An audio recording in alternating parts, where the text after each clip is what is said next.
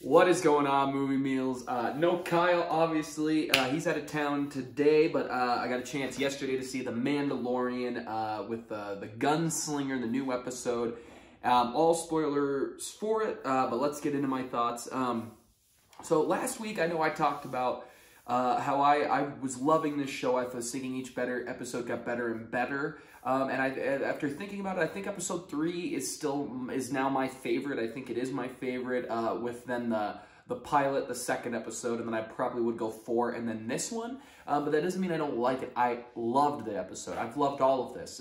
I know there's a lot of complaints that we're not moving forward with the plot of Baby Yoda and all this stuff, but I like it. I like what we're doing, and with this episode, I didn't get a chance to watch it till late last night, and then following that, we watched Attack of the Clones, getting ready for Rise of Skywalker, rewatching all the films, and I had heard it was way too nostalgic, it did this, it did that, and that, without, I didn't have anything spoiled for me, but I had heard some of that, and I didn't hate the nostalgia. I really liked going back to Tatooine. I really enjoyed the woman who kind of took care of Baby Yoda the whole time. We get more flavor with how much the Mandalorian still hates droids.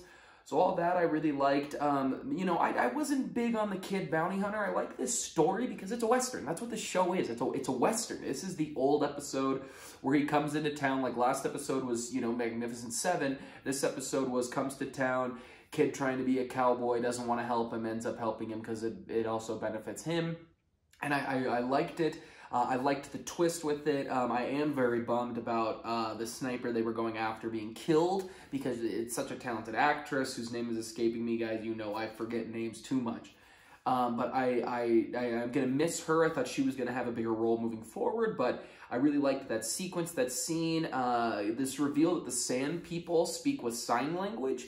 I kind of liked, and I wonder if that's a George thing. We know George was around the set quite a bit, and maybe that's something that him and Filoni had come up with long ago, or that just George came up with that, he talked to Filoni and Favreau about, but I didn't mind it. I liked it. I thought it was really interesting getting that idea, this negotiation with the Sand People, which we've never seen before. The Sand People have always been known to be very rough and just kind of attack you to attack you.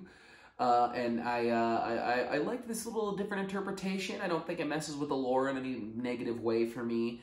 But yeah, it's a short episode. I would be, a lot of people, you're complaining. There's complaints going around the internet. I've been seeing quite a bit, especially this morning, since now that I've seen the episode and diving into spoilers.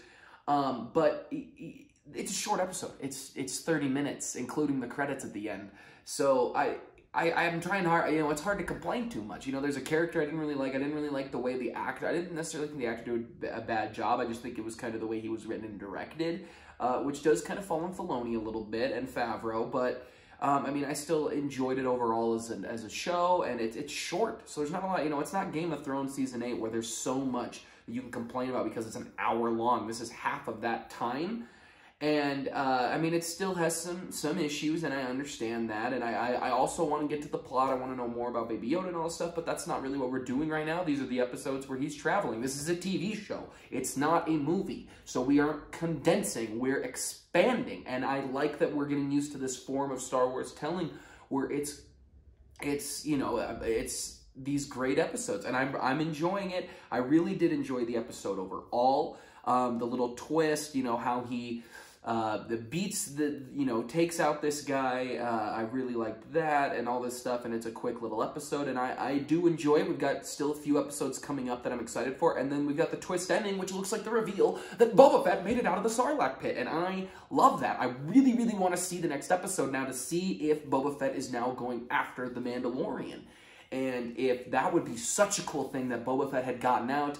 He is now part of the guild, or still, part of the guild, and then now he's got the tracking fob, and he's going not only after this bounty that he wanted, but also going after the Mandalorian, because that would be really interesting, I think, to see Boba Fett and the Mandalorian square off. Because, we know Boba is a clone of a Mandalorian, grew up a little bit differently, and, we also don't know a lot of that story, and I'd like to see some of that. And, again, I think this episode was really good. It's made me really excited for the next one. It's, again, maybe not my favorite out of all of them when I've sat back and really reviewed and rewatched.